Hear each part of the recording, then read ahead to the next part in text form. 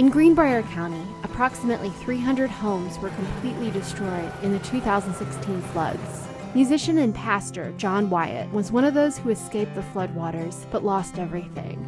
Muddy water, muddy water, muddy. Sadly, many died in Raynell on June 23rd. Many of them were John's friends and neighbors. John's just completed renovations on his home in Raynell, which has taken months to rebuild.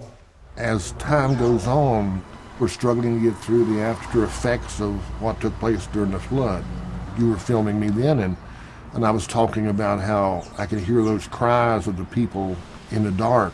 And for weeks and weeks, that was something that I wake in the middle of the night and I would think about that. This past year, he's been so busy working on his home and volunteering to help other people, he hasn't had a lot of energy to do the things he used to do, like play music or sit on his back porch and relax over a cup of coffee.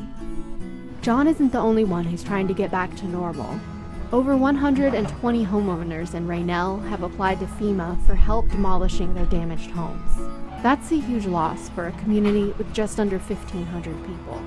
Raynell was struggling economically before the flood. With the decline in the timber industry, most jobs here have disappeared over John's lifetime. But there's a positive change in the air too.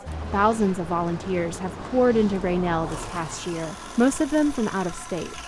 That spirit of volunteering that people have brought into our community, I think that's helped us too, because it's reinvigorated people themselves to get back into doing something that helps others and that's benefit to others, and they brought hope to people again. You can hear this story and more on the Inside Appalachia podcast.